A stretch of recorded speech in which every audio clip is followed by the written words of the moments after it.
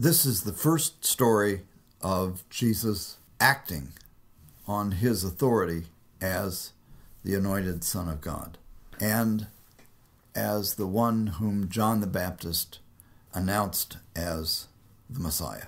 If you think about the stories of the Messiahs, Saul and David, the first thing that they do after they get anointed is to rally the men of Israel and to go into battle and defeat the enemies of Israel.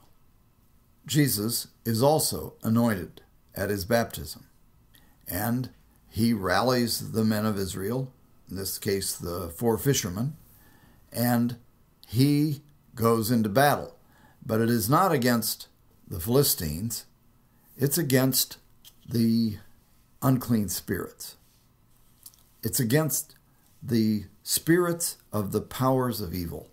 And the way in which he defeats them is not by warfare, but it is rather by his calm authority and his power over the spirits of evil. So this is a story that immediately reframes the nature of Jesus' authority and power and what it means that he is the Messiah. The exorcism raises the question as to whether this man was crazy, whether he was mentally ill, or whether he was, just disorderly, or whether he was, possessed by a demon.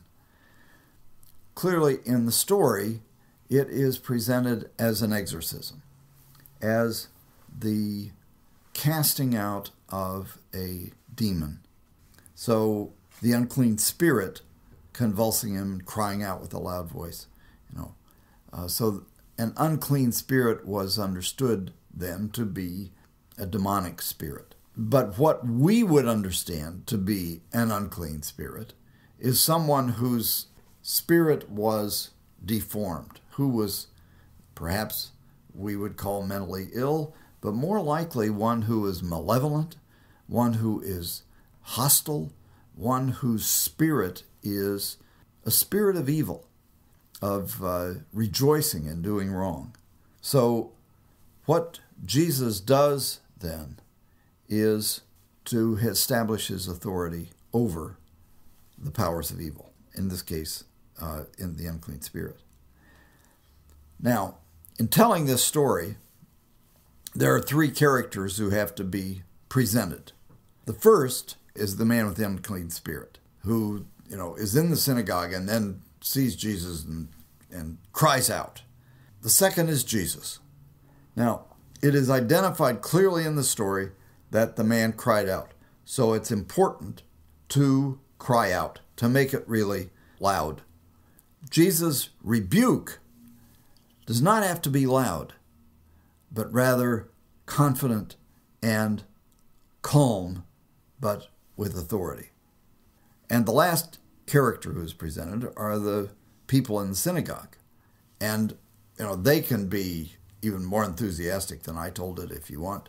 So, they are simply both delighted and amazed at what Jesus has done. And so it can have the spirit of, things going around through the synagogue. What's that? What's this? Oh, man, this is like a teaching, new authority, and so on. So it has that feel about it. This is a joyful story. It's a story of a great victory.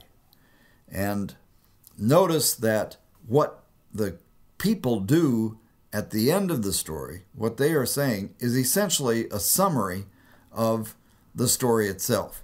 So first of all, that Jesus is teaching.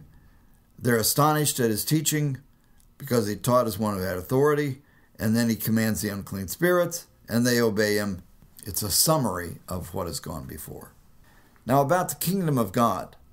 When Jesus teaches, he's probably teaching about the kingdom of God. And the reference here is back to the summary of Jesus' proclamation when he came into Galilee. The kingdom of God is near at hand. Repent, believe in the good news. The time is fulfilled.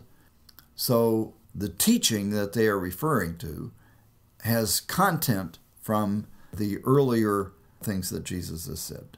This is then a story to be told with great enthusiasm and joy, celebrating this great victory.